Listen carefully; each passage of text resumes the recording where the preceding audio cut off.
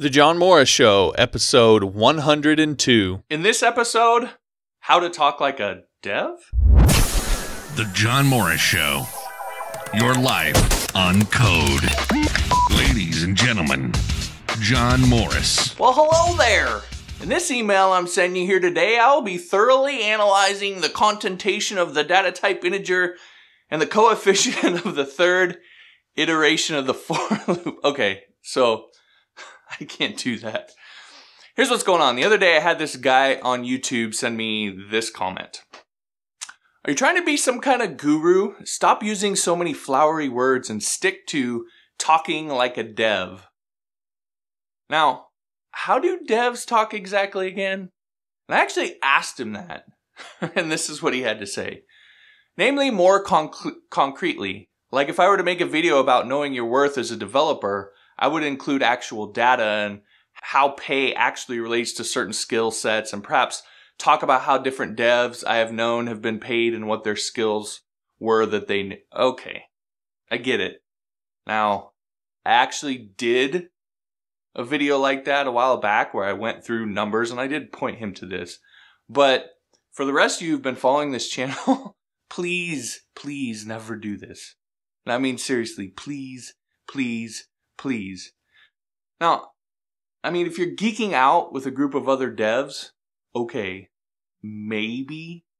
But talking like a dev like this as the way that you communicate, you might actually lose yourself some clients to comas as they hit their head on their desk after they fall asleep 3 seconds into your dev talk. And please, whatever you do, never ever, even if you have a gun to your head, never, I mean ever, do this when marketing yourself. Please. Now, I will cut this kid some slack because while he seems to be an expert on YouTube videos, he doesn't actually have any up, so he doesn't know. One day though, and I'm sure it'll be epic. So I'll forgive him, for he knows not what he does. Anyway, I bring all this up because people will find all sorts of silly, stupid things to pick at you about. And it doesn't matter what you do, how great you perform. We live in the age of the armchair quarterback. And so, it is what it is. Don't worry about it that much. And just keep doing what you do. And I hope, by me making these videos and making fun of these people a little bit, you see, and this is really the point, you don't have to care one single iota about what they think.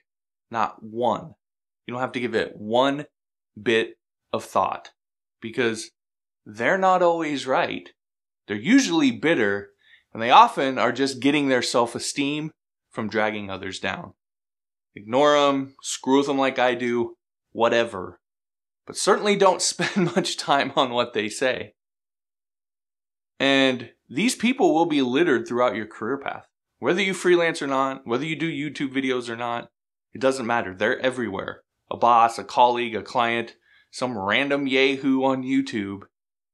As I always say, look at what they said, find what is true and has value, and then simply ignore the rest. Then adjust and move on quickly. Like the kids say, haters are gonna hate. Alright, now hopefully that wasn't too flowery for you. So let's move on to me getting paid. So, I just released my PHP 101 course over on Patreon, so it's up, it's live, it's 11 quick videos on PHP that culminates, which is flowery I know, in building a full functioning contact form. We tackle arrays, if, else, and switch, for each, and while loops, get, post, and a whole lot more. It really is your PHP quick start. And you can get it as a supporting listener along with a number of other courses, all my source code, priority Q&A, and more. All of it at johnmorrisonline.com/PHP. So head on over and check that out. All right, everybody, thanks for listening to this episode. If you liked it, be sure to like it so I know that you like this kind of content. If you know somebody who could benefit from hearing this, please be sure to share it with them. And if you haven't yet, subscribe so that you never miss an episode. Thanks for watching. We'll talk to you next time.